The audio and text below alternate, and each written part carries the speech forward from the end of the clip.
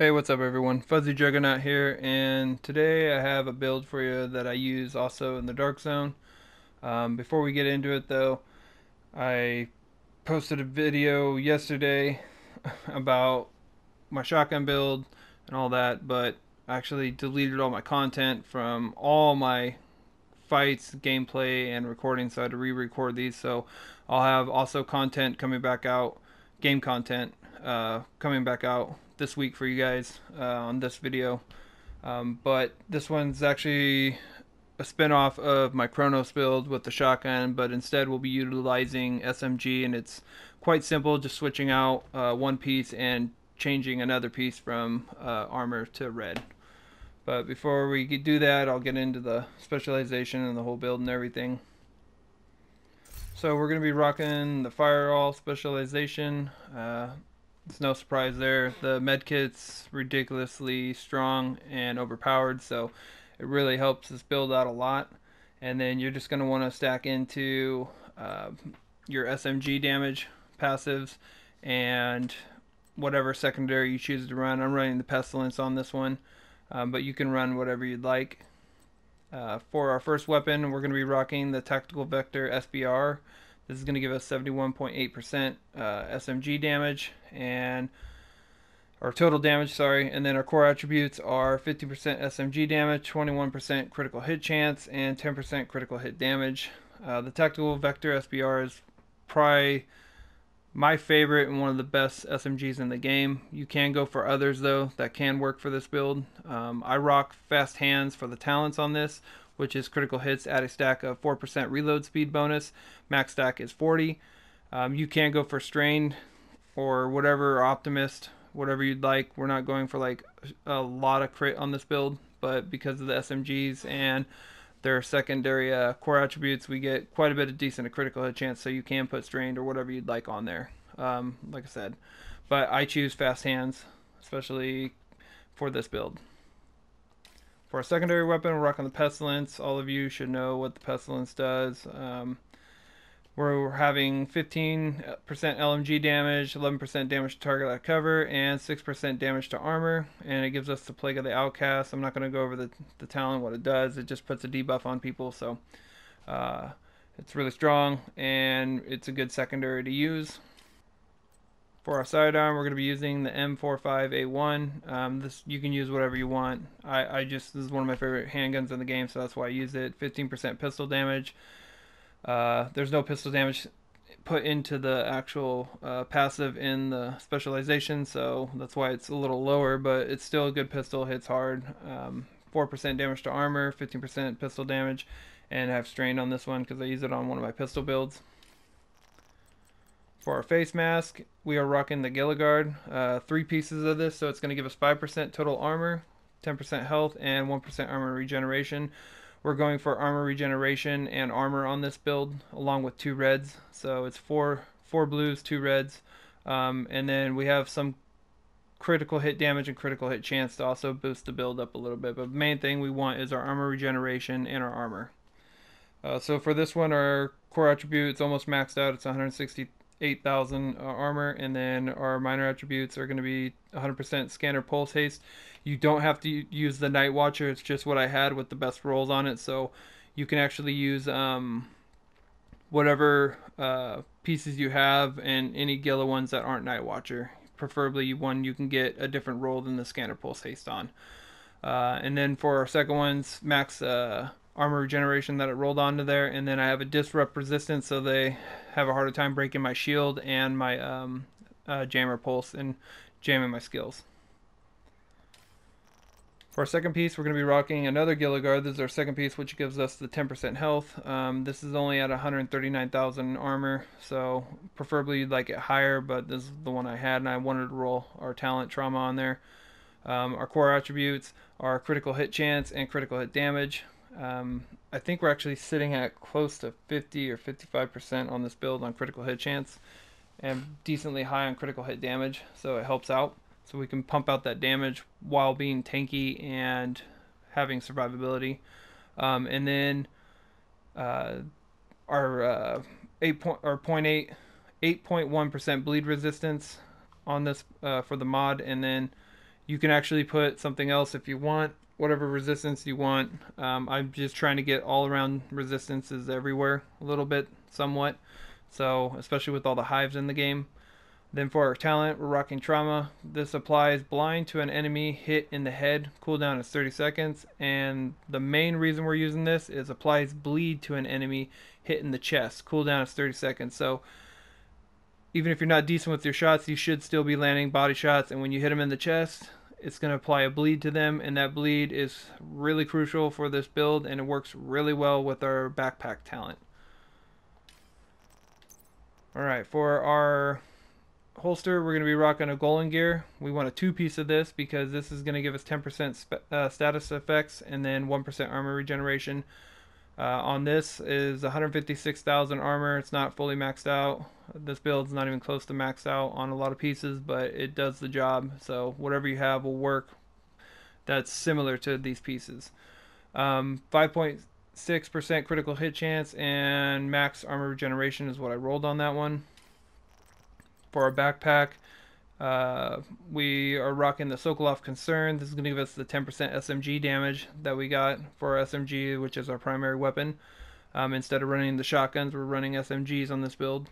This is almost maxed out weapon damage, 14.8%. Our minor attributes are 6% critical hit chance, which I maxed out. And then our armor regeneration is almost maxed out, but it's at 4,875.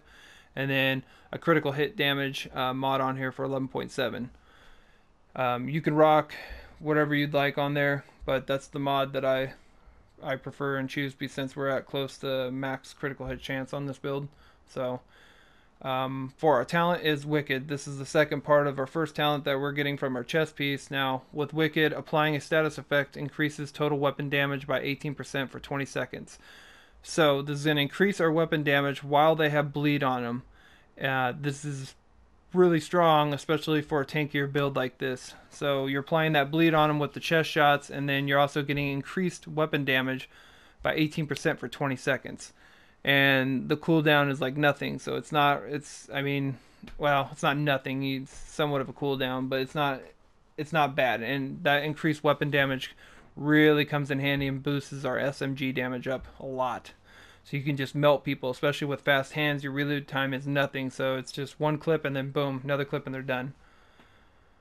Let's see here. For our next piece, we are rocking Golden Gear LTD. Like I said, this build's close to my Golden Gear build. Instead of right here, though, having a blue mod, we'll have a red mod. So this first piece gives us 10% status effect, which was on our holster. Now this is our second piece, so this is giving us 1% armor regeneration to stack with the other 1% armor regeneration we're getting from the 3-piece Gilligard. Our core attributes, our max weapon damage is 15% damage, and then our minor attributes are 11.1% critical hit damage and 4.8% critical hit chance. If you can get them higher, that would be great, but we are stacking the critical hit chances and the critical hit damages and the armor regeneration and armor on this build to get that good amount of damage that we need with the tankiness that we want. Alright, and for our knee pads are our third piece of Gilligard, which is going to give us that 1% regeneration, armor regeneration. These are at 168,000, almost maxed armor, and I rolled max armor regeneration, 4,925, and then it has a max 6% critical hit chance on it. So you want 3-piece, the Gilla, which are these, and then you want 2 Golan. And you can switch this however you have them around. I preferably like to run 2 blues though, so I can get those extra resistances that I want. And then on the backpack I ran a red. And you could flip this around if you wanted to use a versatile like on some of my other builds, and unbreakable on this one you can. But honestly, this Wicked with this Trauma works really, really, really well. You don't have unbreakable, but you just got to play smart.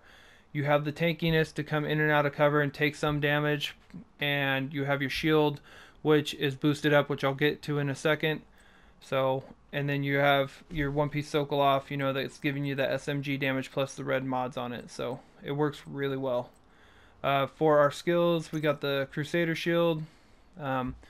This is going to be the shield from the firewall.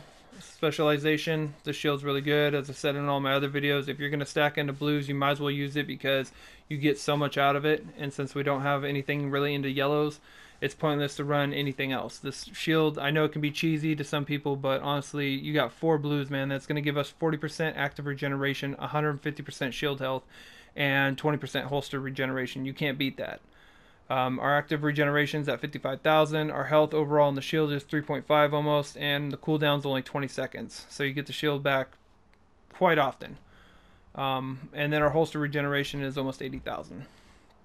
Our also with the shield you get a modifier too, a damage modifier. So every enemy in front of you is actually going to increase your damage while having your shield equipped and shooting with it. So every person standing in front of you is going to increase your damage, each person, and it increases the damage of your teammates behind you too, if they're behind you. For our mods, we're going to be rocking 4% shield health, 8% shield health. This is a mod you get from the specialization firewall, and then a 4.1% deflector damage. This is going to stack in with the damage modifier that we're getting from the specialization shield that we're rocking itself. So it's more weapon damage you're going to get with your weapon that you're using with the shield for enemies in front of you. For our second skill, we're going to be rocking Jammer Pulse, and obviously I use these on a lot of my builds just because they're really good, and I utilize armor and damage on most of my builds. This one's particularly good though because this can jam people's stinger hives and their bleed rollies, all that stuff. It helps out and can jam their shields. It's almost a must-have half the time in the dark zone. So you can rock whatever you'd like. If you'd like Defender Drone or whatever, on switch one of them out or whatever ones you want. But these are just what I prefer. I'm not saying you have to rock these. This is just what I like to run on most of my builds. So this is going to give us 30% cooldown. EMP effect duration is 6 seconds and radius is 20 meters. Charge time is 2 seconds. For our mods, we're rocking 9.4 charge speed and 9% effect duration. For the watch, like I say in all my videos, you guys probably have more points. I haven't leveled anything up to it really that much. I haven't done the farm. But just weapon damage, armor, and then hazard, and then reload speed, and some into ammo capacity, which does help. And then skill damage, because I have a skill damage build on this guy. And then also the skill health for skill builds that are healing. You'd actually probably want to run the cluster grenade. I always forget to save the cluster grenade on my build when I do this, but you can run concussion if you really want, but the cluster grenade is really good. For our stats, 71,848 weapon damage. We're sitting at in PvP damage though, 31,613. We're at max crit, 60% critical hit chance, and then 73% critical hit damage. And you can run strained if you really want to. Since we're at max crit, that will give you more critical hit damage. Put you probably like 110, 115 or something like that up. But I don't feel that I need it, and I like fast hands just because I can reload within like a second, maybe less. Like, it's super fast. Just melt people down, hitting those chest shots, putting that bleed on them and doing that damage, and then reload real fast and hit them again also while you have a shield. So we got 50% headshot damage, and now let's go down. There we go. So almost 1.5 million armor. It's not too bad. We're sitting at 49,159 armor regeneration. You could get this a little higher. Like I said, if you had all max armor regeneration rolls on there, it would be ideal, and it would probably put you at like I think 51 or 52, something like that. But 49,000 is good. Anything over 40 is pretty good. The higher you get it, obviously, is the better, and the more damage you can take. We're sitting at 307,000 health. And then, let's see here, 50% pulse resistance. Obviously, you get that from most of the passives from any of the specializations. And then our hazard's still low, 3.6, which is fine. Like I said, you're not gonna sit there and try to take hella damage from everyone, but it is good to have hazard, but we don't have it on this build. I don't feel that I need it. If you want hazard, you can take away certain things that you want, but honestly, everything I have on this build, I feel like if you take the critical hit damage, the critical hit chance, or the armor generation away, it's going to hinder it. So it's up to you. But for me, I personally like the armor regeneration. Now, if you don't like armor regeneration and feel it does nothing to you, because I know there's some people out there that feel that way, then by all means, go ahead and stack into hazard instead of armor regeneration. But that also defeats the purpose of the pieces that we're rocking too. You could switch it around how you like. You'd still get some armor regeneration. You could have more hazard protection also. So a bit of both. And then 11.7 bleed resistance. Alright, I'm pretty sure I got everything. If I didn't, just let me know in the comments. If you have any questions, just let me know in the comments also. Give the video a thumbs up or a thumbs down. It greatly helps the channel, and subscribe. I would greatly appreciate it. And thank you all for watching, and I hope you have a good day.